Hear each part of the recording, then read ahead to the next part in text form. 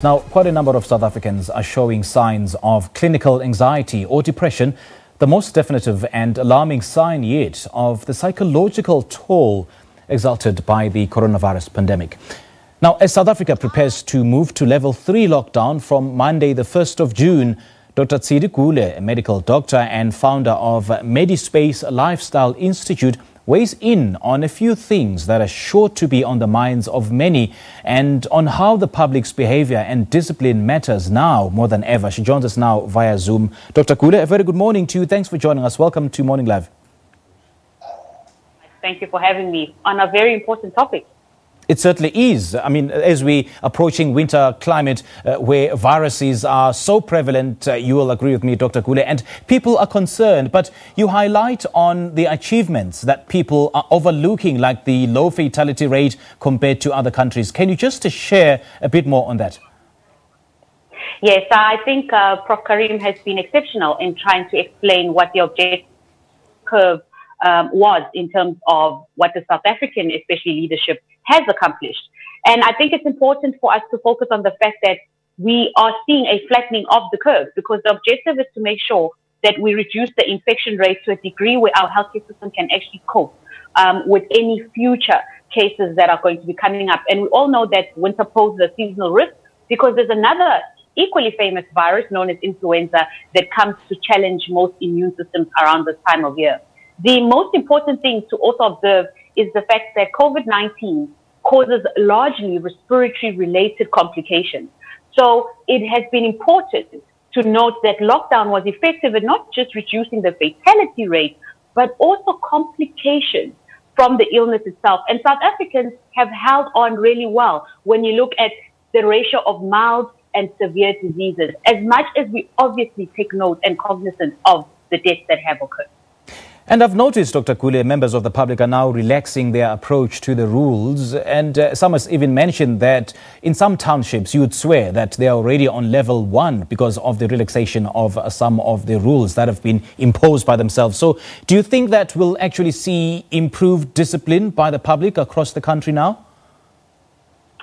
I don't think I'm an optimist by saying we actually will be, and I'll tell you why.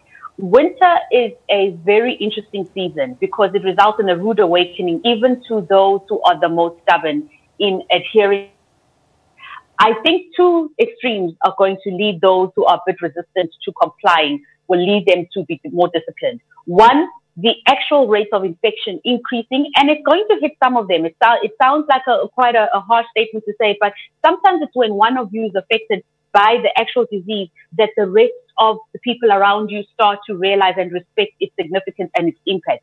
So a lot of people also tend to be a little bit more disciplined in general around winter because the temperatures aren't so forgiving. So we tend to actually start to respect that we can't be outdoors as much as we want.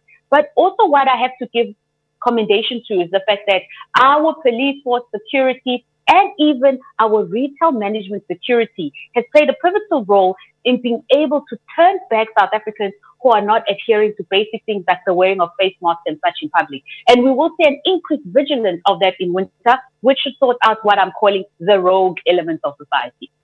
And for the learner then returning to school from next week, there's a general panic and concern that's going on. How do parents then keep calm during this and trust that the teachers will take care of the learners?